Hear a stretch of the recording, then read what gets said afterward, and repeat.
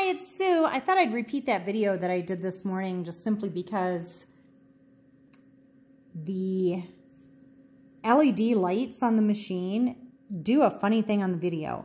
So this looks pretty good, and what I'm going to do is I've got these rhombus shapes in a Lone Star quilt.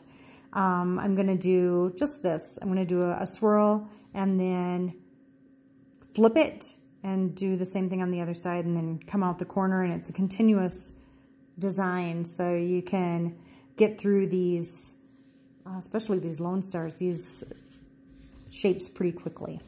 So here we go.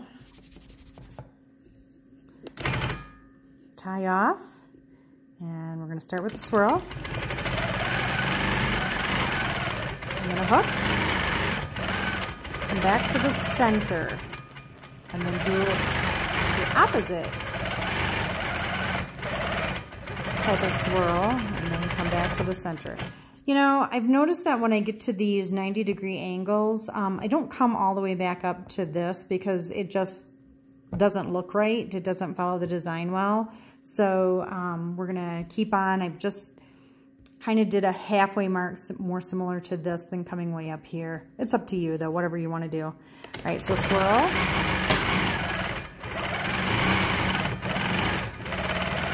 Into the flip swirl and a hook, back to the center.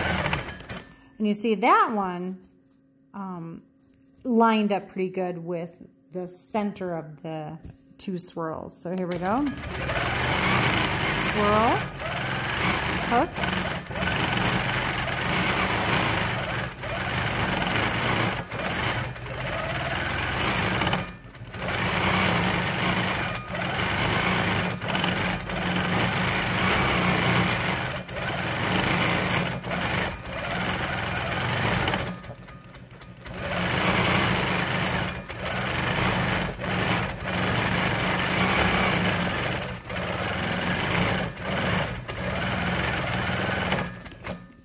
and there you go. I think you get the idea of it.